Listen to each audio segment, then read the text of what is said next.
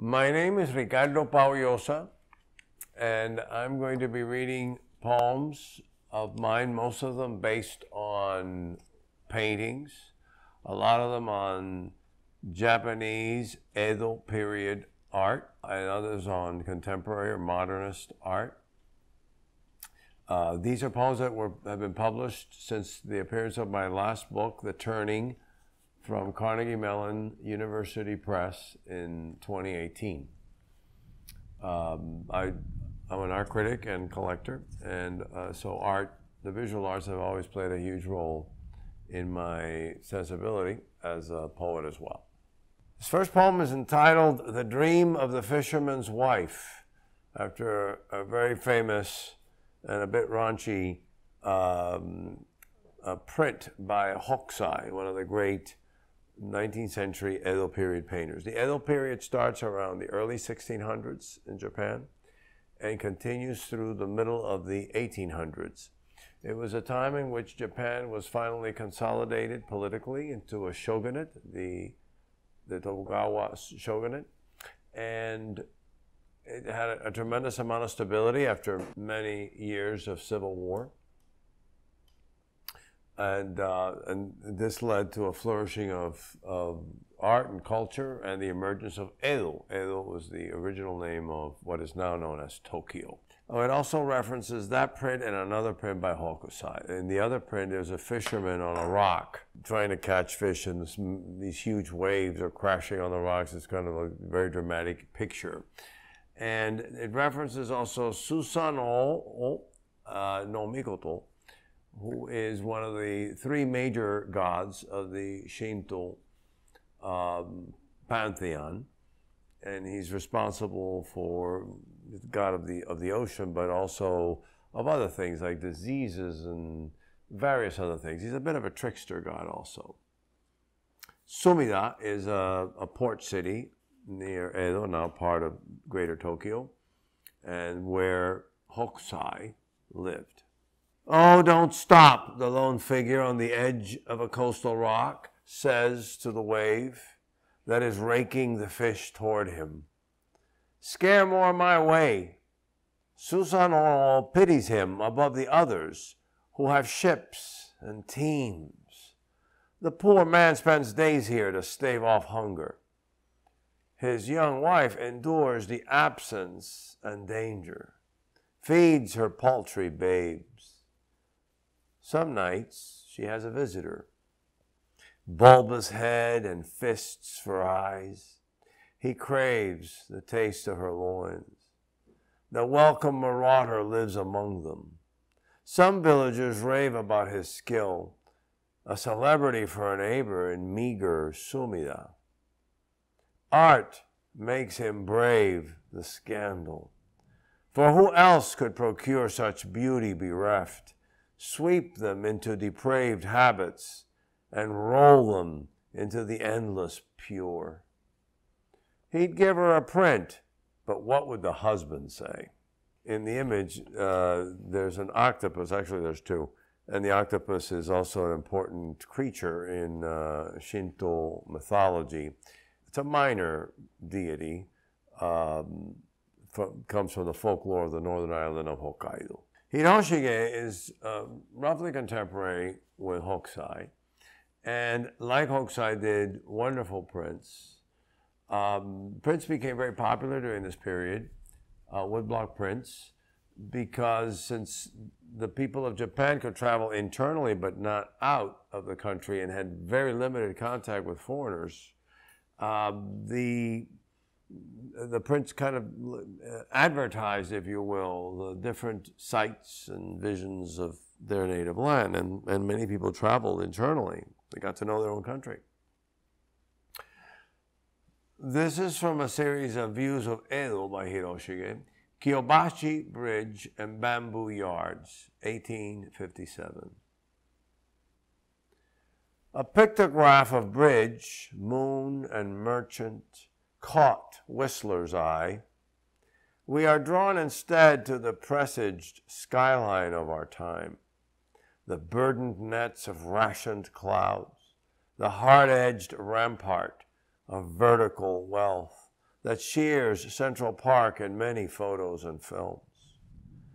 Doubtful, Edo's bamboo stocks climbed our colossal norm.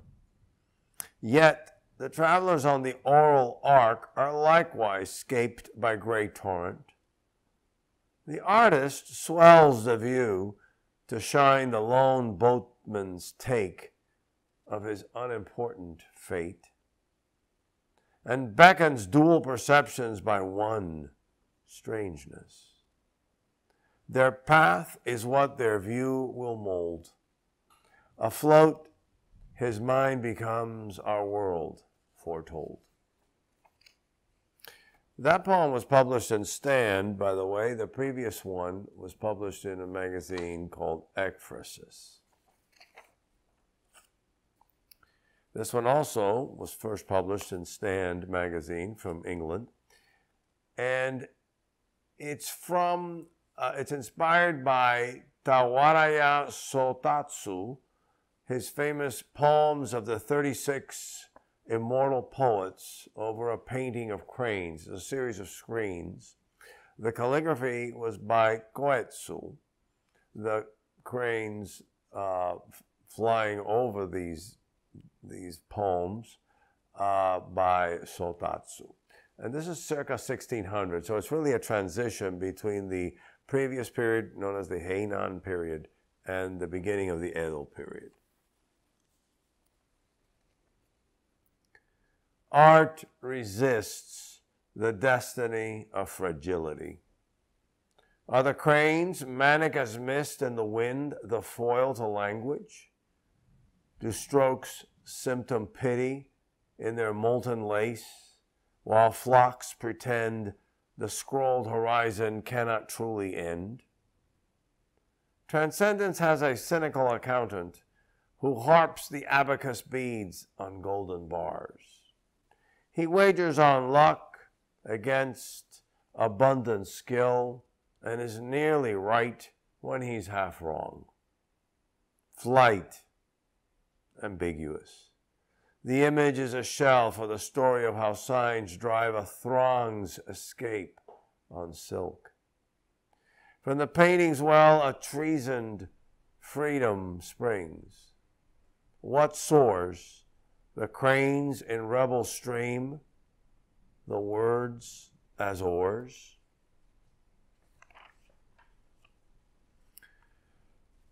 These poems are mostly sonnets, Shakespearean sonnets, with some variations on the form that I play with. This one is 3 sonnets. It's also inspired by a wonderful painting by Sōtatsu called Waves at Matsushima.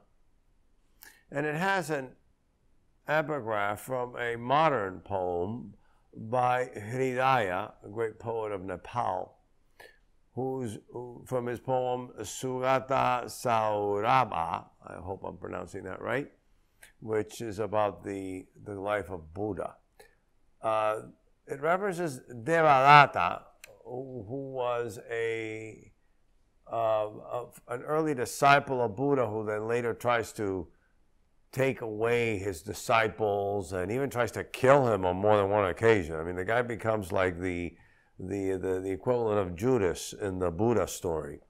And at the end of his life, he tries to, repent and get Buddha's forgiveness, but on the way to see Buddha, the ground opens up and swallows him.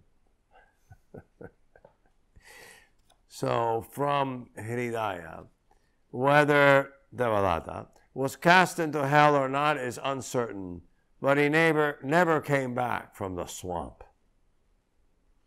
Devadatta is the voice that you'll hear in the 3rd stanza, sonnet stanza of the poem. The screen, the painting deals with, obviously rocks and waves, and it's very beautiful. And the speaker slowly emerges as like, what does an artist really know about turmoil? If you want to know about turmoil, you have to talk to someone like me, in other words. And this poem was published in Hotel America. The planet scalds with strife, the castled stone against the gnawing sea, the sword of sun piercing the moon hush. There's no peace here, which tempts those failed refugees of savored despair to head for the heart of the wheel, rummage, tune, and shed the lambent will. This world defames the temperance of flame, for no fires assail the snow that tames Fuji. Between mayhems, the gods sleep. The waves need no tinder sparked to reap the gravel that once invincibility claimed. The shore's only order is a fiction framed by the eye. He walks convinced he is the author of a burning, drowning, warring, fleeing surrender.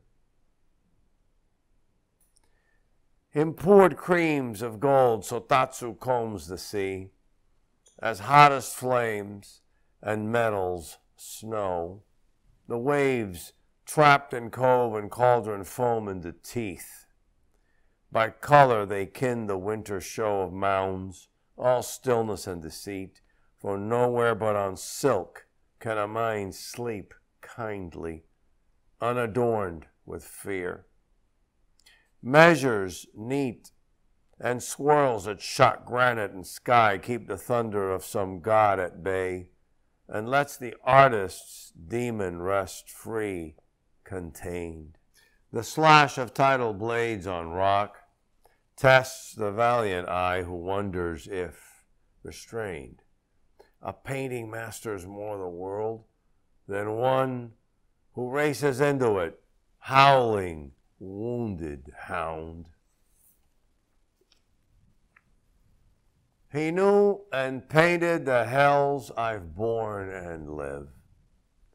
For in these depths, thrown from cold to hot, no future or past, the chained find relief in timelessness. The ebb and high are caught in the equal mirrors of the damned mind. From here alone does cause mate with effect, and blossom rot and perfume, slash and caress. The pure waves of satin tracks that surge with flotsam procure a stubborn pleasure, a friction of demise and return. He surely heard my derelict muse and gathered sea to banner the rise of light I've earned in darkness. A soul wrecked will echoes find in art, to grammar misery, heal expulsion and burn like incense or memory. The next poem is entitled Ogata Korin, Red and White Plum Blossoms, circa 1714. So we're about 100 years after Sōtatsu and now deep into the Edo period. But prints haven't quite come into their own yet. They're starting to, perhaps, but we're still dealing with paintings and screens. And this is one of the most famous ones. It describes a very beautiful, almost abstract, curving river with wonderful swirls, and on each side a tree, a red blossom and a red plum blossom and a white plum tree and blossom. Korin came up with this very modern, daring technique of dripping paint onto wet paint to create the illusion of texture as in the bark of the trees. 1714, I mean, my goodness. I mean, the modernists haven't even shown up yet, let alone come up with stuff like that. Right? And in fact, art of this period in Japan had an enormous influence on the emergence of modernism in Europe. Major artists like Van Gogh and Degas and others collected the art of this period. All of them were very knowledgeable in it. Whistler, others. Three rivers have I, the curves reveal them. The only one is brave enough to call himself a river. Ignore the hero, pretend he too is a mystery. In fact, in our creation, so few things hide perfectly from the name we give them. Tree, far from sight, though we can touch it, shelter rain and daily sway from sweat. Getting its bark right meant dripping paint on wet paint until a turbulence disclosed its jewel condition. Then it taught the constant flow constraint. Blossom, the stream retorted, was the mission of his desperate brood. They seek the pond of death and petals where future wrestles them to rest. The tree took refuge from the aimless swirls to boast the lineage signed by jagged words the branches jotted on the golden earth. The infinite is a language too, and not the sum of distances, but river blinded on a road above an intricate innocence. And though he mocks dizziness, each curl foretells the knotted grains a tree becomes.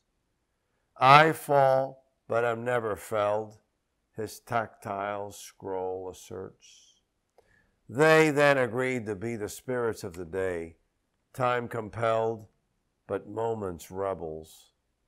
2 seasons will guard their station in this painting, whose mottled trunks tell half the story and leave to loom the part where none step twice. Petals in place of husks. And that poem appeared in the American Journal of Poetry. This one appeared in the Bombay Review out of India. It's a sonnet entitled Never Tiger. A lot of these Japanese artists were intrigued by different animals, tigers, lions, monkeys, and they hadn't seen any of these in Japan at that time. They had seen them maybe in Chinese paintings. Those animals were even going extinct in China or very hard to find. And so it became a bit like bizarre and mythological. This particular lion that Hokusai painted on a fukusa. Looks like a lot like a dragon, actually. A fukusa is a cloth, not very big, that artists would paint and use them as a covering for gifts. So it was like the early gift wrapping, except that you usually kept the fukusa, unless like the recipient of the gift was extremely powerful and you really wanted to plan it, so you left them with the fukusa as well. Never tiger. For most artists, it sufficed to throw a tiger pelt on a house cat and claim the beast of soul was captured in the silk of mind. The error was so common as to resist the test of facts. When tigers finally came to zoos in Kyoto, Edo, and Osaka, then the real cat rose in rebellion against truth's contrivance. Still, those proffered rank ideal burned through the tinder of vagrant hearts. The leap was taken by the aged Hokusai, whose lion on a fukusa is dragon spun, a portrait freed from deep unraveled thought, at its triumph ravenous. He shuns those sleepy reeds where others stir. An old youth might just this hunger master. Hiroshige, back with him, did a very famous series called The 53 Stations of the Tokaido. The Tokaido was a road. It was a road mostly by the sea that connected Edo, the new political, economic, and cultural capital under this period, with Kyoto, which was the beautiful, reclusive capital where the emperors still lived. Ostensibly, they were still emperors, but they didn't have much power during this period.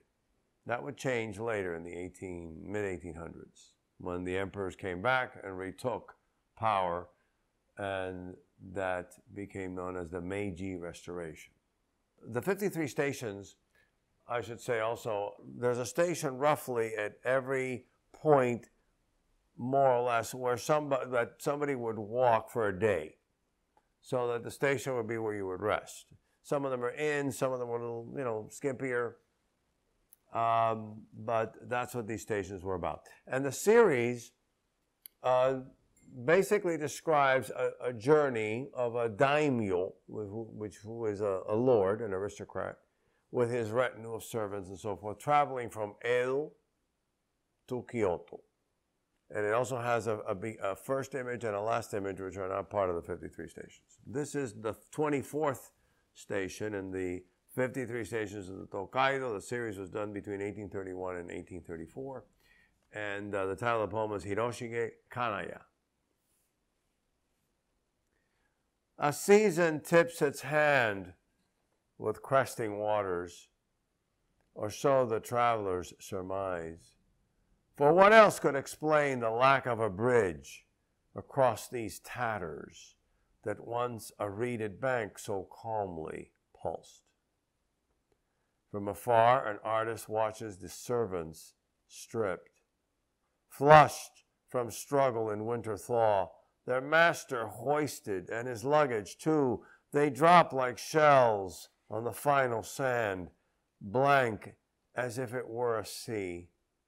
Were these obedience not here to tell the ground from open tide, our eyes adrift in distance would wager coast and fishing hamlet, and wonder in reckless poise how maps could get it so wrong and be trusted still.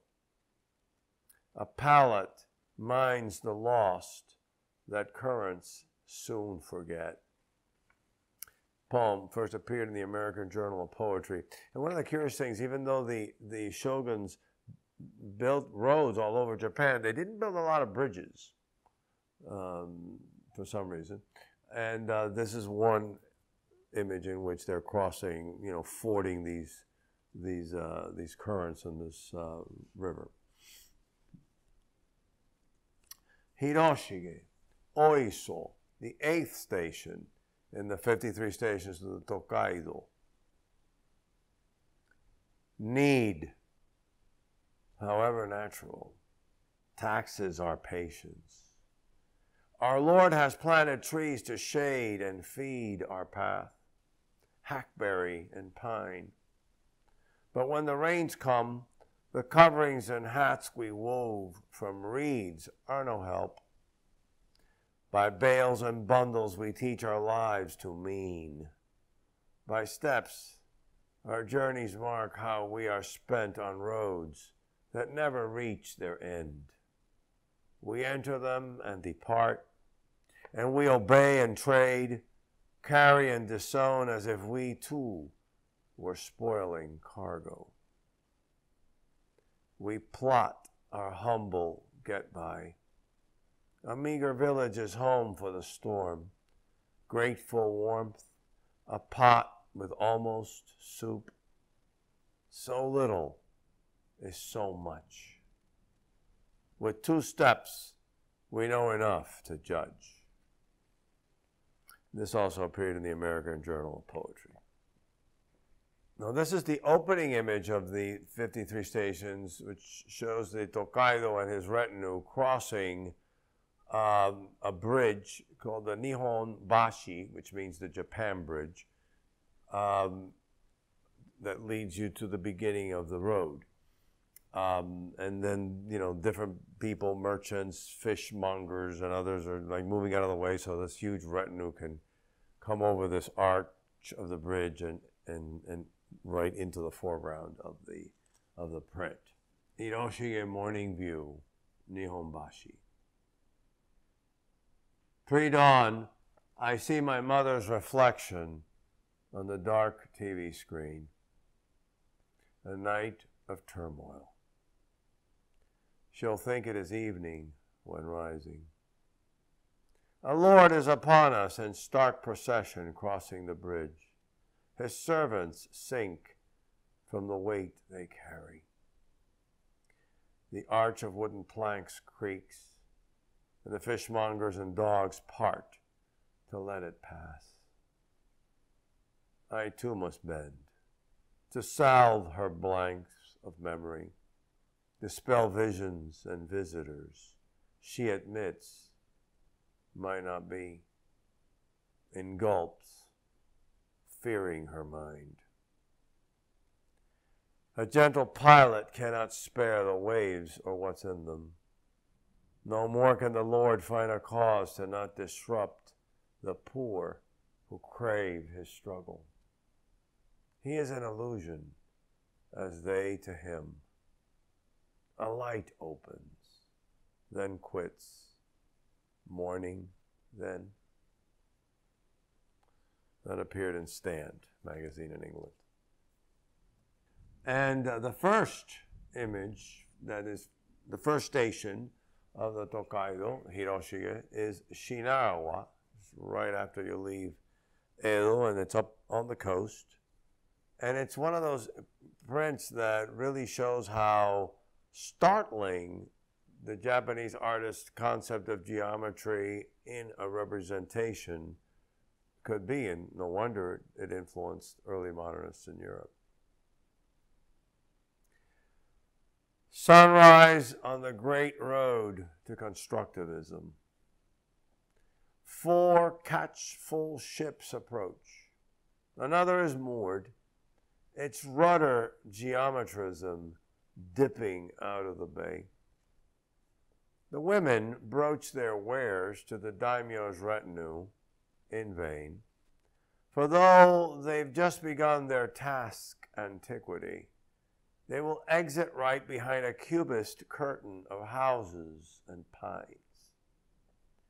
The image gravity finds the rudder, rectangles passing the lens of a triangle, a card gambled on the blue felt of visual thought. The coastal hive of dens and shacks stack up like chips, for the day has dealt and the struggle between flatness and the real is on.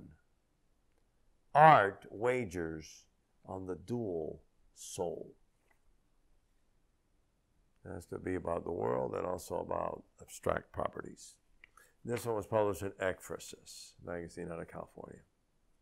This is inspired by a print by Tsukioka Yoshitoshi from the series 100 Aspects of the Moon, a date from 1885 to 92. This is already technically after the Edo period really has ended. It ends in the 1860s when Commodore Perry arrives and basically forces Japan to open up to the world.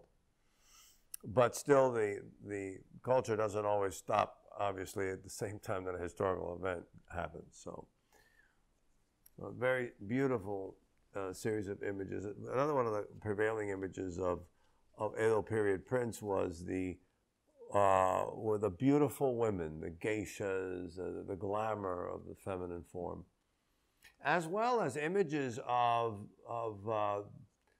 urban life. There was a lot of images of urban life. It was referred to as ukiyo-e. Ukiyo means the floating world. That's how they referred to urban life. Edo was like a floating world, almost like an illusion. Fascinating. E just means pictures, images. So this one is entitled Cooling Off at Shiho. And it was published in December magazine. Tempting to think it is enough to lunge inward when the times crack and the demons stroll. At center's edge, the horizon is the plumb line, and muffled thunder plays the role of whisper.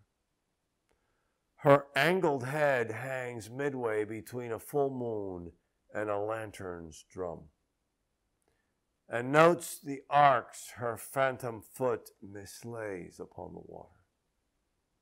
The moon, too, is done with mirror's glow, and seeks an echo, the brethren arc of moments spin. A panic unfolds in starfish wings upon the gray and crimson gown. though in her a reasoned sadness holds. Her hand sustains her on this final pier. Into the future, a living past must peer. And with that, we end the Edo period inspired poems. And we enter the world of modern art. This is not a sonnet, it's free verse, and it's entitled Flamingo, 1973 to 74. Alexander Calder's, a very famous stabile sculpture of his that's in Chicago, a very important plaza surrounded by very, very beautiful modernist buildings by Van der Rohe and others. This red, wonderful, crazy sculpture in the middle of all these very serious business buildings. Most nervous of lanky birds, yet icon of elegant patience, forever sifting the concrete waters for critters too small to mourn. Whalers slaughtering or hunters mounting inedible horns merit our disgust, but not nature's methodical harvester. Cold, unfelt data is hunger's kiln. We ponder in arm-crossed hum. At times, hearts chasten apart the pride, killing the giraffe colt, or the vulture squadron cleaning the beach of turtle hatchlings. Should we night forth to save the insolvent brood? Flamingo, rhea, ostrich faced a 19th century of ravenous fashion. Now the giant steel sculpture blushes among virile introvert pains. Bronze-jawed grids that universal mask the minds of colossi. Beauty drenches the otherwise desert, homages waiting, an abrupt lift into pink fire. The clouds rattle with fake dawn.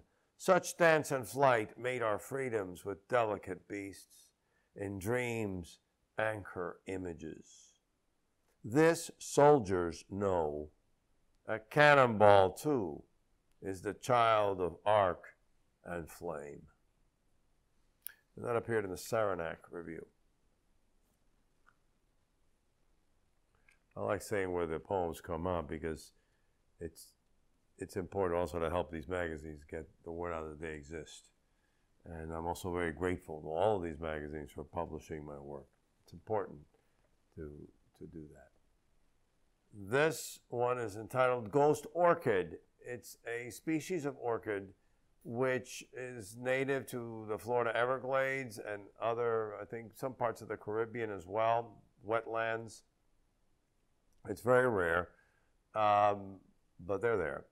And it inspired Robert McKnight, a Miami-based sculptor, to do a wonderful series of sculptures with these, I guess it was some sort of papers and beautiful, just stunning pieces, and then put lights through them. And the ghost orchid is called that because, well, there's various explanations. One is that the flower, which is white, has these almost like long petals, but the leaves are very, very small or imperceptible, and they're they work their way like the roots into the bark, so the flower looks like it's hovering in the middle of the air like a ghost. Haunted by the promise of flowers, light pursues light, laps like water stolen to the salted shore, pretends by sure bends the crafted journey. It brings this brood of forms and hues to us in twists that fiction the straight line as the icon of truth. Veracity is of a different mind, mantled, fluted, bone translucent, and smoke sprung from veined roots that vine unleaved upon a trunk. It hovers, seeming in what fractions time allows to argue the impossible beauty. The mute, bewildered true will not be the ruler tamed, nor taunt the reaping of causalities. It will appear, vessel glow, in rebel stillness, forbidden to settle. And that was a sonnet, and it appeared in the American Poetry Review. This poem, after a painting titled Ice and Space-Time 2015 by Julio Larraz, a very great Cuban sculptor and painter, mostly painter. And this appeared in Ekphrasis. Vapor, too, is present, always, ghost shocking, yet boredom's ubiquity. The block of ice ignites our view of lost fires, blue infernos. Ice is the frailty that gulps a sea, masks and unmasks the noon of fallen fruit. These lumber like dice and catch us catching them in the mercurial flask of spilled mirror. Angled by the sun, the ice has paved onto the stage.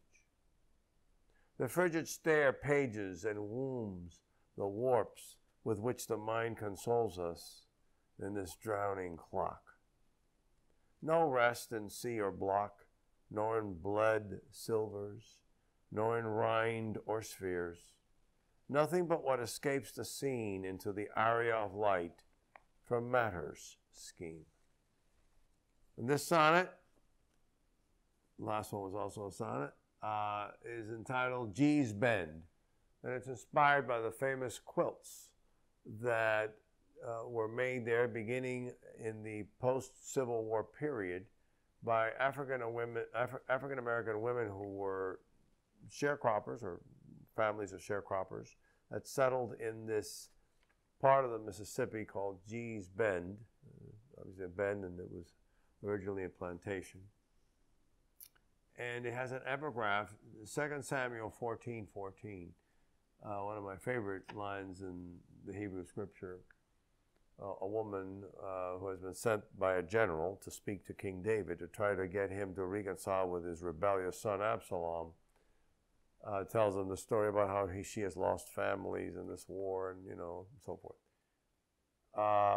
And tells the king, after all, we are all like water spilled on the ground that can never be gathered up again.